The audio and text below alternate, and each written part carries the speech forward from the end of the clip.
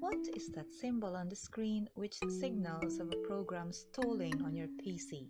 You're right.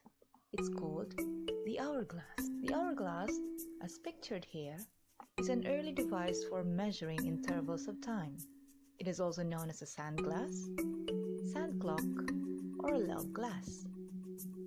It consists of two pear-shaped bulbs of glass united at their apexes and having a tiny passage formed between them. Quantity of sand, or occasionally mercury, is enclosed in the bulbs, and the size of the passage is so proportioned that this media will completely run through from one bulb to another in the time it is desired to measure, like an hour or a minute.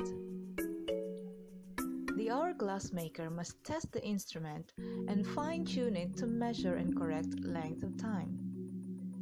Like other timepieces, it needs to be carefully calibrated. The hourglass spent centuries as a representation of mortality and an emblem of the sciences. Much more than a symbol, of course, it is also used to keep track of time in the pre-swatched era.